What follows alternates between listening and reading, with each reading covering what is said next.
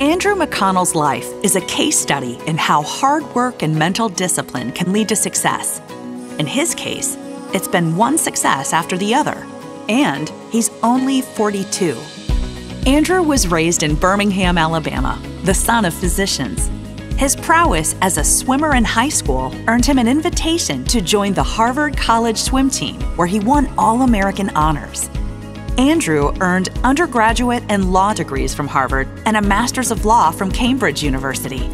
While at Cambridge, he set 9 swimming records and met his future wife, Katie.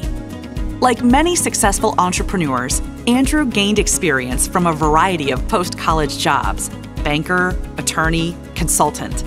While working at the strategic planning consulting firm McKinsey Company from 2006 to 2011, he lived in Atlanta, London, Copenhagen, and Washington.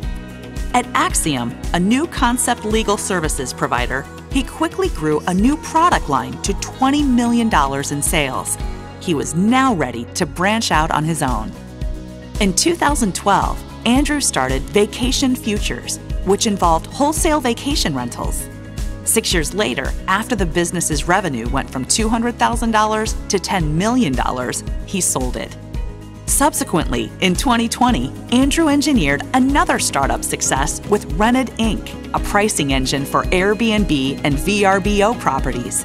He sold this business in 2022, but remains involved.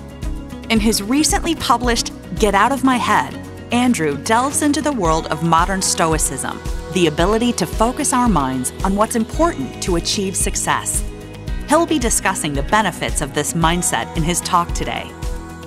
Aside from his entrepreneurial activities, Andrew is a board member of Sheltering Arms, Georgia's oldest nonprofit early childhood education program.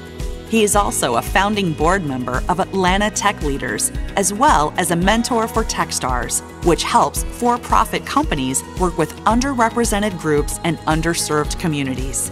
Additionally, Andrew is an advisory board member of Endeavor Atlanta. Andrew and Katie live in Bermuda with their daughter, Tallulah. Please welcome Andrew McConnell.